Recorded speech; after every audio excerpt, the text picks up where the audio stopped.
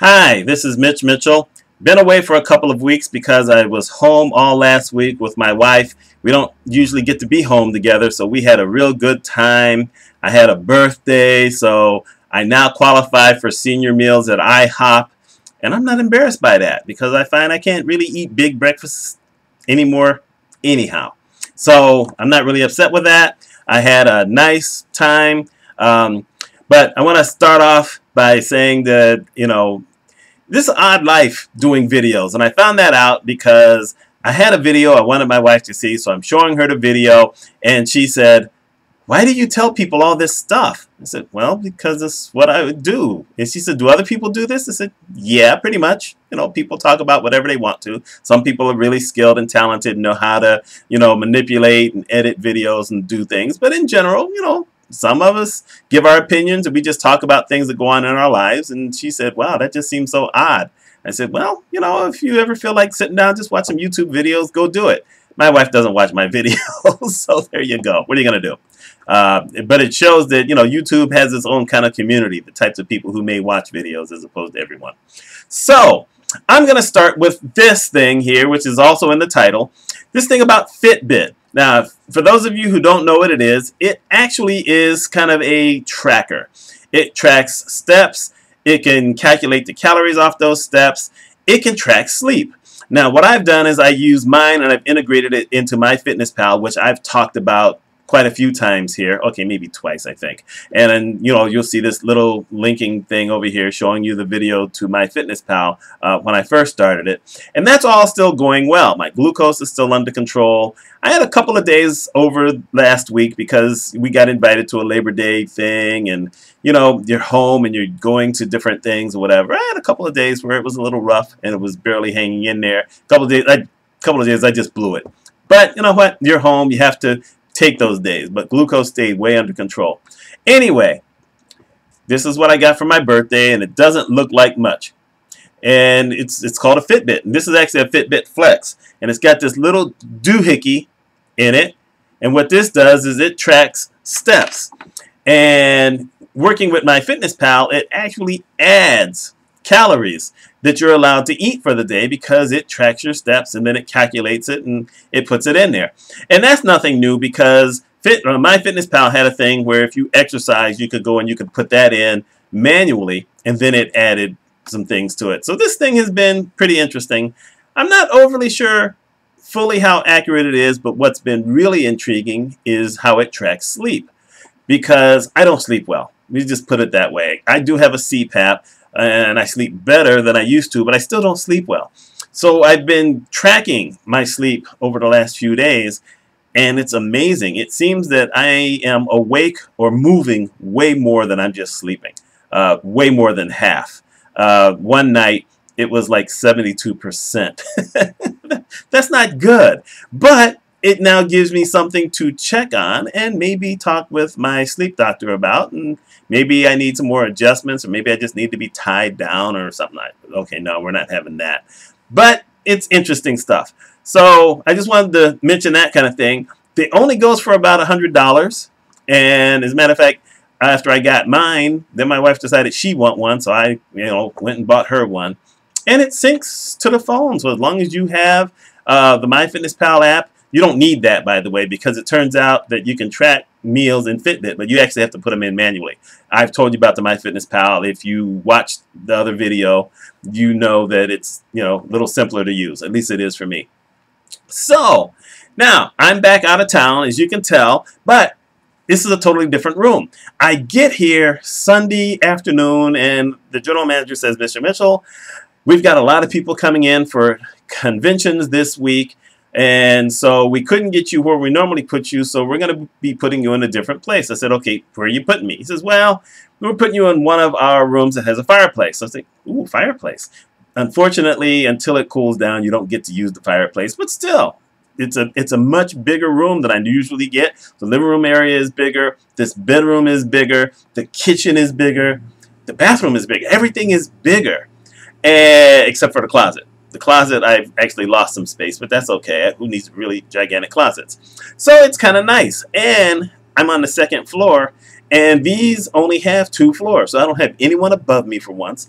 And they're a little more solid, so I don't hear the people below me unless I'm in the bathroom and they have kids and you hear screaming. I can handle that. And it's kind of neat because now I have an actual place to always park my car where I will see my car. So I like that. And this week, next 2 weeks, I'm driving a Toyota Camry, a red Toyota Camry. Very cool, by the way. This is an upgraded car because National has now decided that I deserve to be executive elite. Ooh. Hey, we take our upgrades where we can get them, right? So I'm back down in the South, and let me tell you, a day like today has really been interesting, at least for someone like me. 2 weeks ago, I saw my first armadillo ever. It was dead. It had been hit by a car, but I saw armadillo live. I said, oh my God, I didn't know we had armadillos here. I thought they were just in Texas. Today, I decided to, take a break and just do a little walk around the parking lot. What do I run into? A live armadillo. And these suckers aren't small. I mean, well, it's hard to judge. You can't see my hands, but, it's about the width of me with this really long tail. It was kind of brown. I wasn't sure what it would really look like, but it was brown, and it just kind of freaked me out because I didn't expect to see it. And the thing is that these folks told me the first time I mentioned about an armadillo, they said, well, they're really scared of people, so if it sees you, it's just going to run off. This bad boy looked at me, and then he's like, I ain't worried about you. It went back to doing what it wanted to do. Me, I kind of hesitated because what I'm used to is people saying, if animals don't necessarily run away from you, unless it's something like squirrels where they're kind of used to people, that's not necessarily a good sign. A lot of times they're rabid, at least where I'm from. So I went inside and I mentioned, oh my goodness, I saw the armadillo out there. Say, oh, they're scared of people, they run. I said, this one didn't run. So when I was leaving work, I'm looking around, whatever, and one of the people I work with was just behind me, and suddenly there it is. I saw, hey, wait, there he is. He's under the tree. He's right over there. She looks over, she says, armadillo, he's just trying to get out of the sun. I said, yeah, but you said they ran from people. That one's not running. She said, yeah, they're harmless. And then later on, someone said that you can get leprosy from them. Now, I'm thinking they're probably kidding, but I'll be looking that up a little bit later. And if armadillos give you leprosy, I'm going to make sure I'm carrying something with me from now on. I'm going to smack that thing because Mitchell is not getting any leprosy. So I'm just saying that. Now, I then, I come back to the hotel, and I bought new sneakers over the weekend because my feet had been really hot down here and at home, and then I realized, wait a minute, these are these Gore-Tex sneakers that don't breathe at all, which is, I bought them for colder climates, but it's been hot and hadn't thought about it. So I bought these new sneakers that actually would breathe, and my wife was going to send them down to me. Turns out she used my account and sent them overnight. I can't wait to see that bill, but I got them today, so I decided, well, I'm going to walk a little bit, but I'm not going to overly walk because it's still too darn hot. So I had the shuttle take me to this restaurant, this place called Jason's Deli, where I had this chicken pot pie soup that's just absolutely wonderful. By the way, Campbell's makes a chicken pot pie soup. No, stay away. Ooh, no. I couldn't season it to get it so that I could eat it. So, no. I'm just mentioning that now in case you're wondering. But I had this chicken pot pie soup. Wonderful stuff. And me being me, I said, I don't want a sandwich today. See what else they have. And it turns out they had a baked potato. So, I ordered a baked potato. And I'm thinking, I'm going to get this little, baked potato with some butter and bacon bits and chives, and life's going to be wonderful.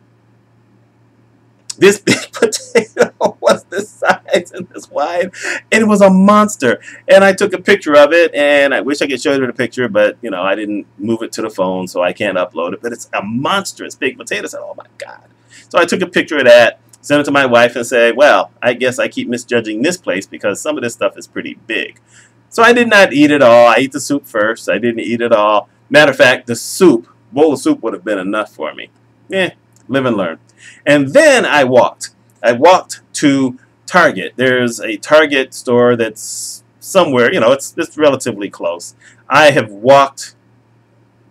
actually walked to Target. I've walked to the restaurant that's in the same plaza as the Target, and then the restaurant and Target are at opposite ends, so I've walked from the restaurant to Target. But I've never just walked to Target because a lot of times I want to buy stuff that's cold. So I drive over. Therefore, if I'm buying gelato or something that's cold, it's not going to warm up. And the gelato won't melt. So I walked from the restaurant there. I called the folks, asked them if someone could pick me up there, and I go shopping. And this is going to mean nothing to a ton of people, but it meant something to me. It's going to mean something to a few other people. Who do I run into but Jerry the King Lawler? I'm in Jerry the King Lawler's hometown. So for anyone who hasn't really figured out where I'm at yet, if they even care, recognize this is Jerry the King Lawler's hometown. But I didn't expect to see him down in this area of the city. So I said, Jerry the King, oh, it's great to see you. And I'm so happy that I get to see you. I said, I didn't even know you were from this area. He said, yep, well, thank you very much. And yep, this is where I'm from. I said, well, so I got to be somewhere close to his museum or whatever that I thought was way downtown. So, you know, we'll see. We'll see. But that's interesting. It's just Jerry the King Lawler with his woman, and I'm assuming maybe it's his wife and his son. I really don't know. I haven't kept up all the personal stuff. And there they were, just shopping in Target, buying food. Famous people have to buy food too, I guess. There you go. So that was kind of fun. So life is pretty good these days. Had a great time at home. I'm back here doing okay. And, you know, hopefully next time I do a video, I'll focus more on something more specific. I do want to mention one thing, though. Might as well just get this out of the way. This is just something I want to touch upon. The Ray Rice thing. By now, almost everyone, whether you like football or not, has to have heard about this running back from the Baltimore Ravens named Ray Rice. Months ago, we knew that he had knocked out his wife in an elevator. We knew that because there was this picture of him dragging his wife out of an elevator. And he got 2-game suspension, which was really ridiculous. But the commissioner at the time said, we don't have anything. The wife didn't press any charges. The city, you know, put him in a rehab program to go do some thing, and then his record to be expunged. So you're thinking it's all over. Then TMZ, these folks, oh my goodness, I don't know how they get the stuff they get. They got the video from the elevator showing him knocking her out. Now, here's the thing. I don't want to see that stuff. So therefore, I have not seen the video. I'm not going to see the video. And it's one of those kind of things where, one, I didn't feel like being voyeuristic. I'm thinking, I really don't need to see some man knocking out some woman. But two, I started thinking about his wife. Because they got married. They were just engaged then, and then they married a month later. And the thing is that, yes, this is a guy who did a bad thing. He's now his contract was terminated by the Ravens. The NFL has him on indefinite suspension. But you put this video out there. Imagine you're her. And now you have to see this thing where you're knocked out. Now, supposedly his lawyer already had it. Maybe she'd seen it. Maybe she hadn't. But now it's all over TV. And everybody is watching a video where she's getting knocked out by this man she married. She spit on him. And he didn't like it, and supposedly he knocked her out. Well, forget it. Supposedly he did knock her out. And I'm thinking, you know, that didn't need to be. But we've become this society in general where we don't believe anything that we hear unless we can really see it. Sometimes, of course, we recognize that things that we see aren't real either. But in this particular instance, I'm thinking I just didn't need to see it. And of course, what does she do? She comes out today and she says, you know, the media is ruining my life. It's embarrassing seeing this thing. I'm trying to put this behind me. We're trying to put this behind us, but everyone just keeps pounding it, pounding it, pounding it. Now, here's the thing. I have no sympathy for this guy. Even though his contract was terminated, they paid him a $25 million bonus. And you know what? He gets to keep it all. They can't even take it back because I guess it's not related to anything that they could actually, you know, sue him to get that money back. So he's got his $25 million. They've got money. They will be fine. But I'm wondering about her. I don't know. Someone let me know. Am I being too sensitive about this one? Or, you know, if you believe that I may have some kind of point, let me know. I was watching the Philip DeFranco video earlier today, and he said the same kind of thing. You know, so I'm just wondering how y'all feel about that. Anyhow, this is Mitch Mitchell. I'm done for the moment. I'm a happy guy. Although it turns out that because of the soup and the potato, I don't have enough calories left for dessert. C'est la vie. Y'all take care.